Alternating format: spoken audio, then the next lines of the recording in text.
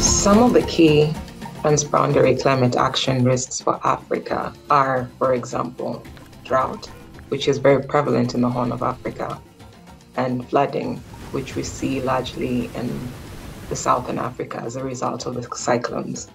The risks to adaptation are tied to, for example, poverty, which is prevalent throughout the continent. And the reason why this now becomes a challenge is because now communities, when these risks come, are not able to effectively adapt. And this eventually is compounded by other risks, like development, access to energy, markets. So the African continent then becomes paralyzed because we're unable to better prepare for risks that most of the Western world is able to adapt to easily. African continent has to begin to move from planning from the impacts of the climate that we are seeing now, to begin to anticipate, look at the science to understand what this different changes means for the different sectors, what it means for trade, what it means for agriculture, what does it mean for the cropping zones, what does it mean for temperature, health. We need to begin to invest in the capacity to not only deal with the risks that we are now, because we're constantly in emergency mode, but to begin to think about what is coming 10 years, 25 years from now. Africa being the most vulnerable, it requires to build resilience of its economies and its people.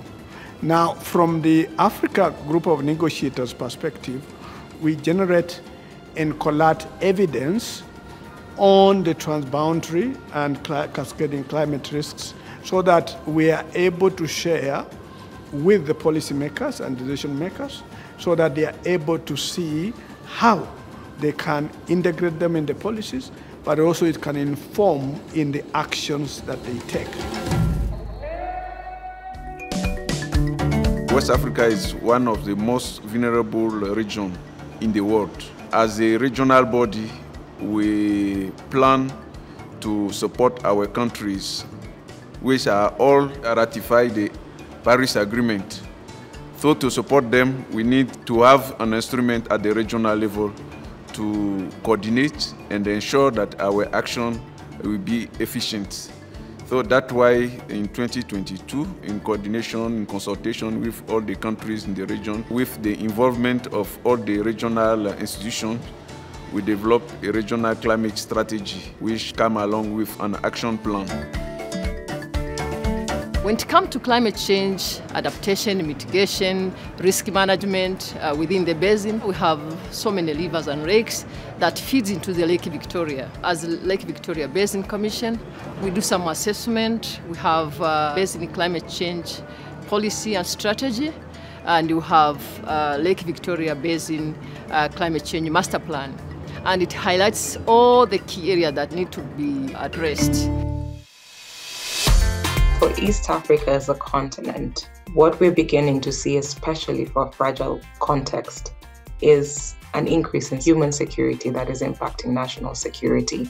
So as we begin to even anticipate our climate risks, we have to begin to think about responding holistically, meaning anticipating the rural to urban migration, for example, that we're seeing because the youth are unemployed, because the drought is impacting livestock livelihoods. So we have to begin to bring in people that we don't traditionally work with. The ministries of defense, for example, that have been left out of the climate conversation for a long time. The development partners need to begin to work across the board, work in fragile areas.